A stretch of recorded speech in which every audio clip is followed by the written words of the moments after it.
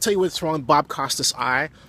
It's obvious he was wearing his contact lenses at night too long. Why do I say that? Because that's exactly what I've done. And had similar consequences years ago. Had to go to the UC Berkeley optometry school and have the students examine my eye and say things like, dude, you really fucked up your eye, and how did you do that? It was rather embarrassing. Not as embarrassing as what Bob Costas is going through, but you've got to give him credit for basically soldiering on and doing the Olympic broadcast. You know, hey, how you doing? So that's the story behind Bob Costas. Bob, when you're wearing those kind of contact lenses, make sure you take them out so that your eyes can get some air.